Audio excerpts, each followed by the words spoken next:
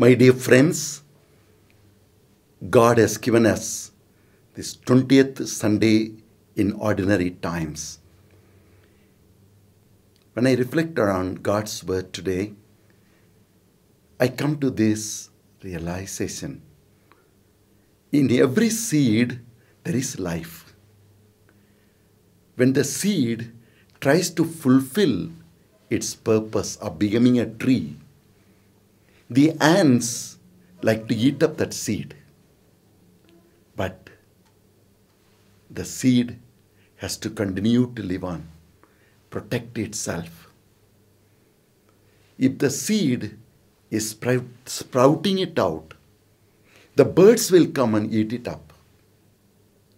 But the seed has to continue its life. When it grows, the cattle can come and eat up that plant away.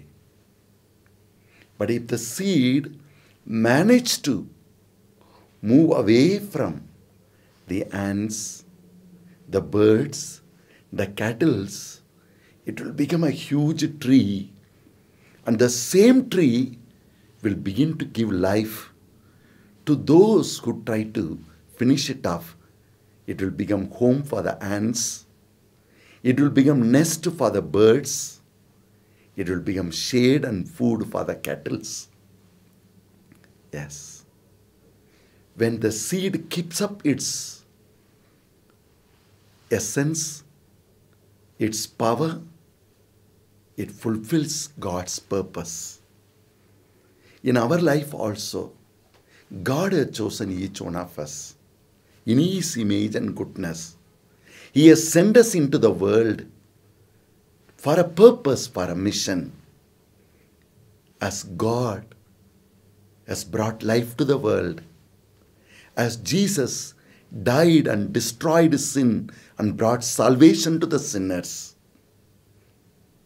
we also have to join with Jesus to give life and salvation wherever we are.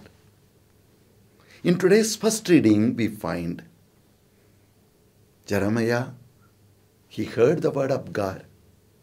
He is the giver of life. He is the giver of salvation of God. He knows the people of Israel have sinned.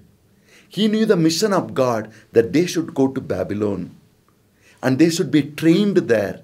In Babylon, through suffering and struggle, they should understand that their sin has led them to Babylon. In their struggle, it is only God can save them.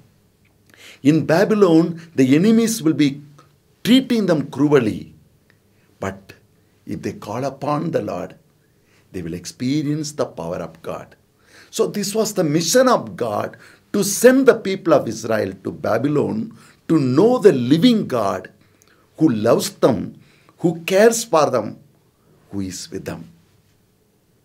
So Jeremiah told the people, we have to go to Babylon. And the Babylonians are going to come and destroy us. If we don't go with them, all that we have will be destroyed.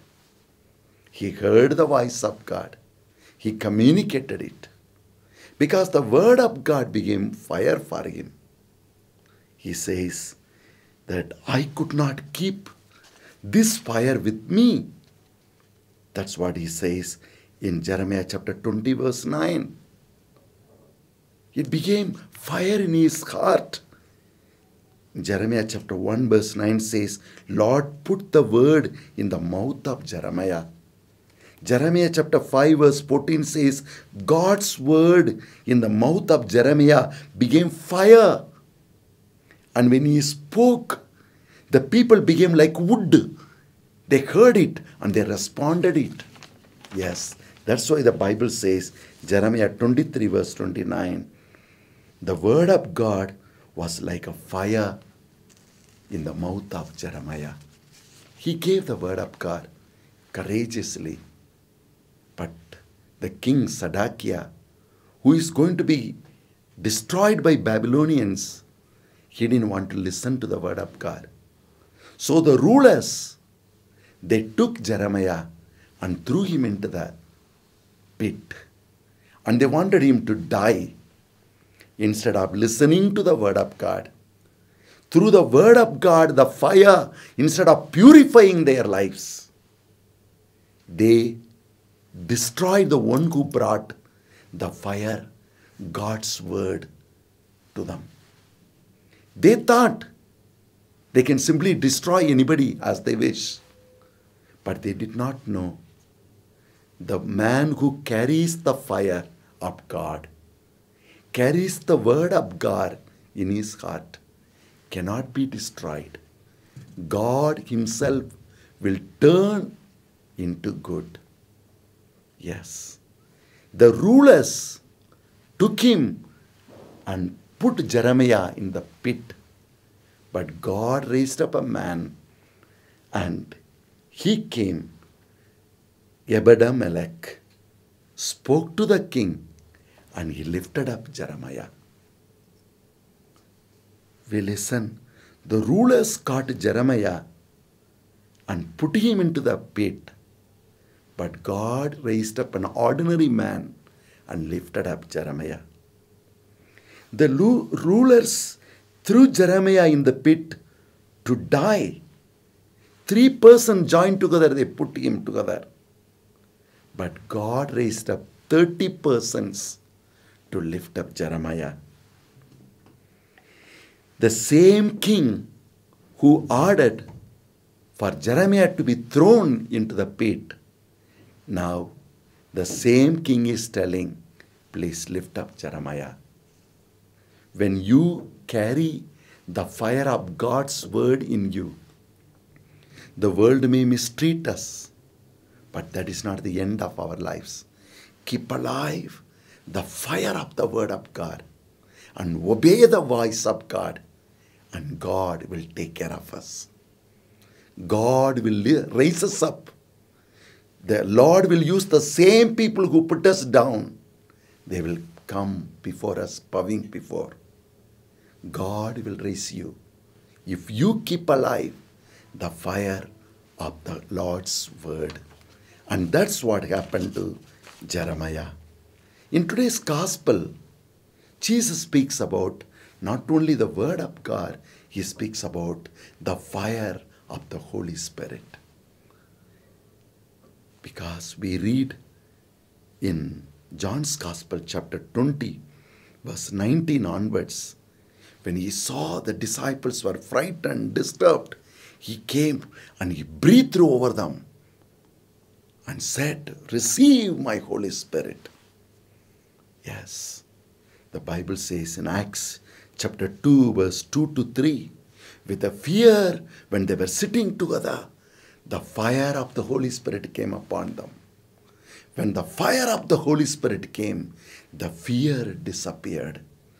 They were once again got united under the fire of the Holy Spirit. They started to pray. They started to praise God with the tongues. Yes, the fire of the Holy Spirit makes the frightened people into people of prayer, people of praising and thanking God, people of unity. We read in the book of Acts chapter 4 verse 13, when the disciples were filled with that fire, they became courageous and said to the elders and priests, you killed Jesus, the giver of life, but Jesus raised him up. Jesus is raised by the Holy Spirit. And the Bible says they were all wondering, these people are uneducated fishermen, how boldly they speak. Then they realized that they were with Jesus.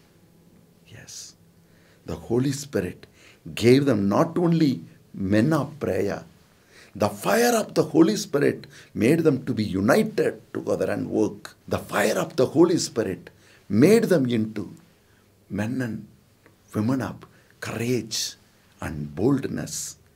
Yes, my dear friends, the same Holy Spirit is coming to us to give us peace.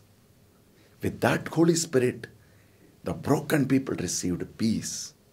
But if we don't take care of the fire of the Holy Spirit that is given to us, what will happen? The fire will divide people. We read in the book of Judges, Samson's parents were filled with the Holy Spirit. And they said to Samson, don't do this.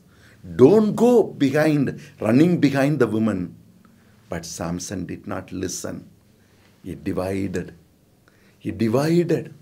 The peace is gone when we run after the world, when we run after the pleasures of the world, when we run after what the world can give. The fire is put off. The moment the fire of the Holy Spirit is gone, the Bible says in the book of Judges chapter 16 verse 21, the enemies caught Samson. They plucked away his eyes. They tied him with the chains and they made him to make circus for them. What a sad story. We have to keep alive the fire of the Holy Spirit. The moment we lose that fire, it will begin to divide. The peace is lost and the family is divided. We read in the life of David and Michal. David loved the king Saul's daughter, but she was not moving with David. When David was praising God, she made fun of him. She tried to take him away from God. And the fire of the Holy Spirit divided husband and wife. David, do you stand for God? David stood for God. His wife stood against God. And the family was broken into pieces. Yes, the fire of the Holy Spirit will make you to take a decision. Stand for God.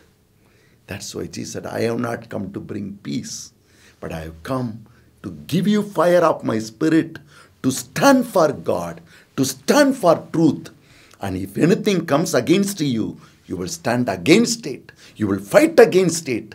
Yes, the Holy Spirit is given not only for unity, not only to make us men and women of prayer, not only to be courageous, not only to do great miracles and wonders, but also to say no to the world, to say no to stand against and fight against the force of evil.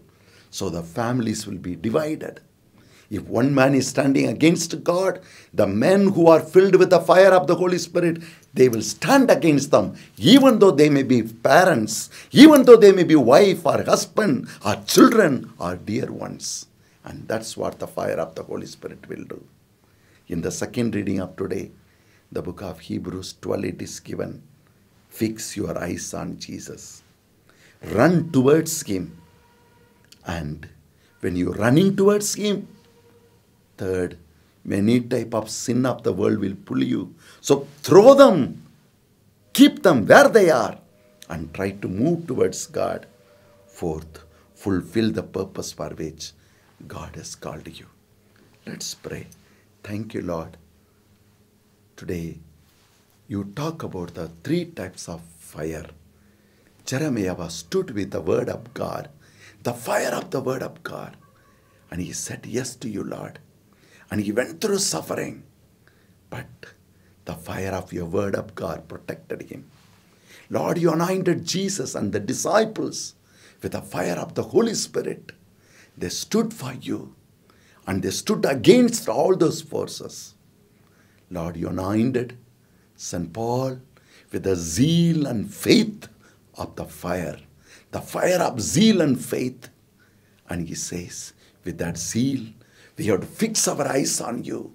We have to run towards you. And we have to throw away all that is not of thine and fulfill your mission in our lives. We pray, O Lord, for all those who listen, may your anointing of the Holy Spirit come upon them through the word of God, through the fire, through the zeal and faith they have for you.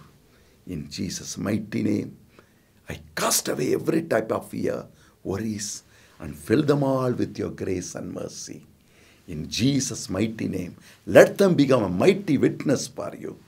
In Jesus' name I pray. to you, Father. Amen.